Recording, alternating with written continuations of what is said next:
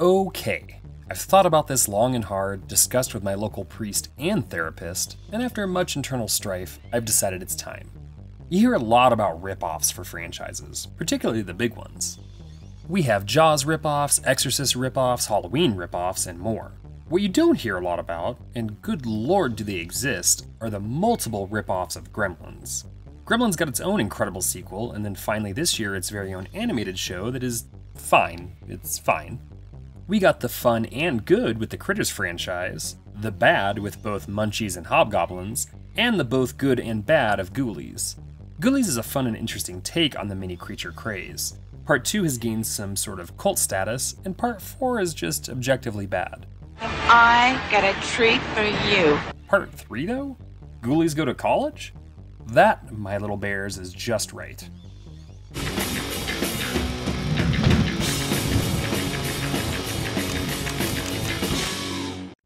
Ghoulies is one of the, let's call it legacy movies that came out of Charles Band's Empire Pictures, the precursor to his longer-lasting and wildly successful Full Moon. Empire would produce some big hits like Ghoulies, Reanimator, From Beyond, Dolls, and Troll to name a few, but the whole collection is super watchable and fun. The first Ghoulies came out in January of 1985, right around my birthday, and would make, quite frankly, a shocking $35 million on its $5 million budget. Of course, the second movie would be made in 1987, but have a much more limited release, and I can't find any numbers for it anywhere. It would also be the last one in the series that Band or his companies would have anything to do with. Vestron Video would pick up the rights as Empire sold off many of its properties, and would get a third movie released in 1991. Ghoulies 3, Ghoulies Go to College, is written by Brett Olson and directed by legendary John Carl Buechler. Olson, well, Brent Olson I'm not entirely sure is a real person due to the fact that writing today's movie is literally all he has on his IMDb page. Buechler though, Buechler's one of us. While his directing credits aren't anything too fancy apart from Friday the 13th Part 7 and Troll, his makeup and special effects are extensive and important. He started in the late 70s with makeup effects and was doing overall special effects until the day he died. He worked on so many of Charles Band's most famous Empire Picture releases, but also things like Hatchet and movies from both the Halloween and Nightmare on Elm Street franchises. In front of the camera, we have Jason Scott Lee, Evan McKenzie, Eva Laurie, and Kevin McCarthy with a special appearance by everyone's favorite Jason, Kane Hodder, and the first appearance of Matthew Lillard. Lee would appear as Bruce Lee in Dragon the Bruce Lee Story a year after this, and other cool things like The Jungle Book, Soldier with Kurt Russell, and Lilo and Stitch.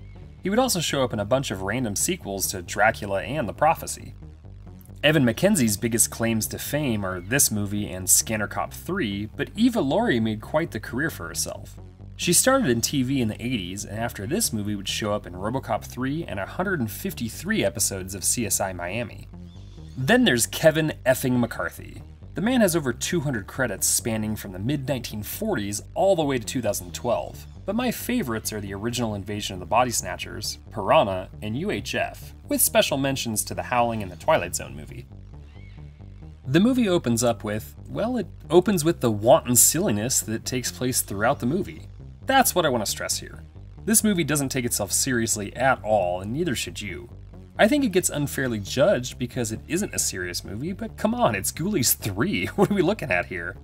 Apparently 21 years ago, someone banished the titular Ghoulies away using a comic book.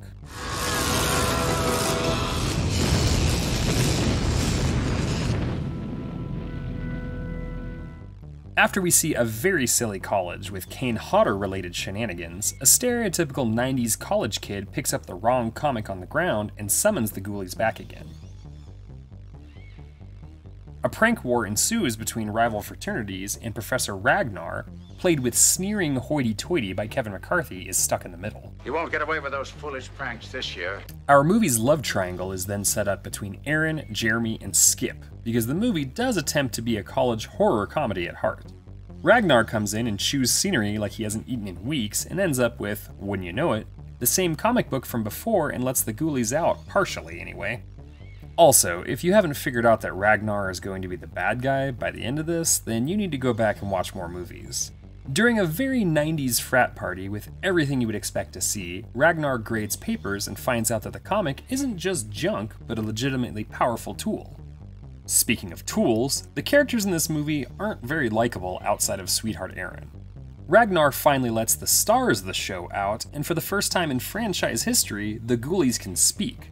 Honey, I'm home! Turn around, you moron! Hey! For better or for worse, they're idiots. Normally I'd hate this, like when Michael Myers speaks in Rob Zombie's Halloween 2,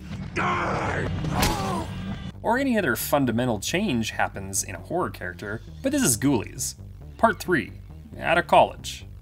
Their first order of business, besides probably being hated by a good chunk of the audience, is to mess with the couple that has been screwing for like 25% of this movie's runtime.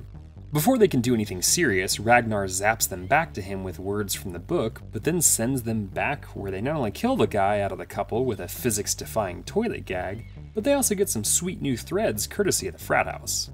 They drink all the beer, and I mean all of the beer, before trashing the house. The next day, the rest of the frat looks to clean the house, but also find their buddy who went missing. This movie is a damn time capsule of the early 90s, from the names to the haircuts and clothes to the music, and that's a very good thing. It really lends itself further to the goofy charm that this movie oozes with each scene. Is the movie scary? No, not even for 30 seconds. Is it a fun piece of 90s sequel trash? I can't think of many better movies to throw that title on. The Ghoulies have suddenly ingratiated themselves into prank culture and are ready to pit the two frats against each other. Think Yojimbo or A Fistful of Dollars or Last Man Standing, except like with Ghoulies. Ragnar calls the Ghoulies to him again and he looks rough. He threatens to burn the comic that can control them and sends them to do his bidding in a master plan. What master plan, I hear all 4 of you watching this asking? To get involved with the prank war, of course. I will start a war to end all frat wars. The Ghoulies kill a librarian. At least I think she's dead. She had more makeup effects than was necessary to begin with, and then we see the sorority planning for the panty raid. My buddies at Movie Dumpster spoke about this for nearly an hour and a half, but this time capsule of movie just wouldn't be made anymore, in any capacity really. The Ghoulies go full Animal House and risk double secret probation by creeping on the girls, but you know what?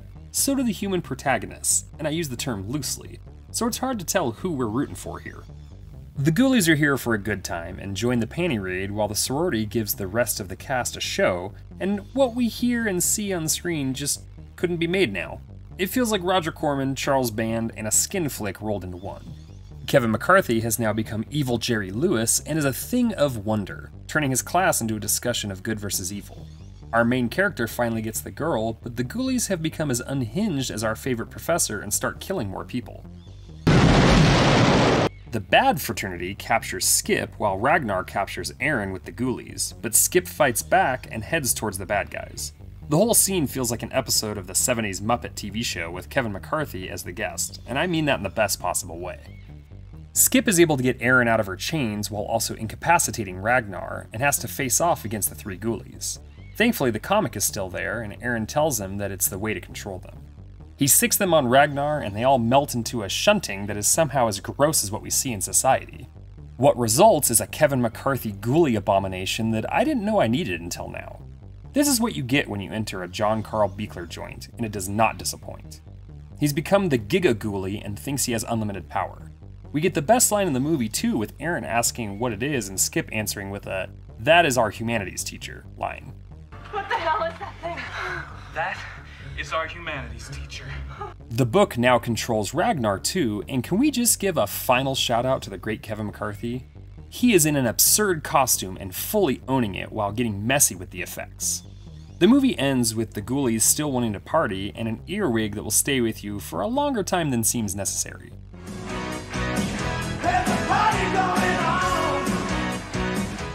Ghoulies 3 isn't a serious movie.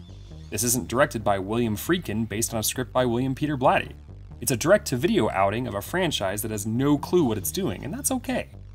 Ghoulies 3 hits all the right spots, and even the ones you didn't know you wanted. It's a fun time to put on in any situation, and will give you that endorphin rush you've been missing from the early 90s timeline. Rectify your mistakes and misgivings, and give Ghoulies 3 the respect it deserves.